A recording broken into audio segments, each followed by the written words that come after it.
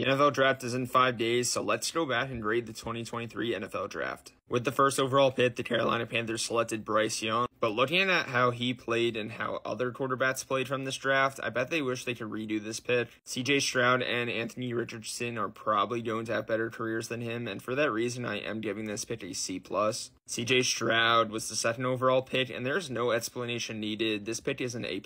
With the third overall pick, the Texans traded back up to the top 3 to select Will Anderson Jr. And looking back, this was a very smart move as Will Anderson Jr. was a great defensive player. And this pick gets an A from me. With the fourth overall pick, the Indianapolis Colts selected Anthony Richardson. Anthony had 2 pretty serious injuries early on and missed more than half the season. For that reason, I'd currently give a grade for him, but if I had to, I will give it a B+.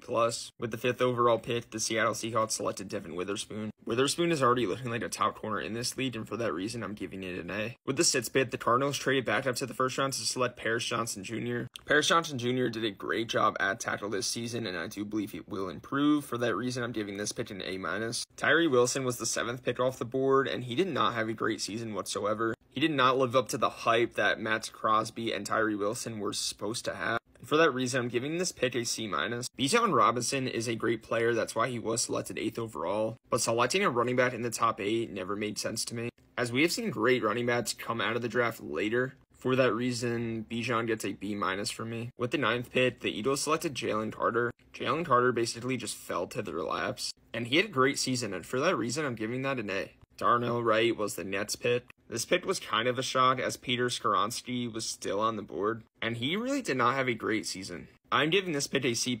With the 11th pick in the draft, the Titans selected Peter Skoronski. Just like Darnell Wright, he really had a slow start to the season, and for that reason, I am giving him a C. I do believe him and Wright will improve, though. With the 12th pick, the Lions selected Jahmyr Gibbs in a very shocking pick at the time, but looking back, it definitely seems like the right one. I don't know if this is just me, but I would rather have Jahmyr Gibbs than Bijan Robinson. I love this player. I love this pick. He did a lot for this Lions offense, and for that reason, I'm giving this pick an A-. With the 13th pick, the Packers selected Lucas Van Ness. At the time, this pick was also a shocker, but looking back, it was a great pick. He slowly made his way into the rotation for the Packers, and I do believe that role will improve next year.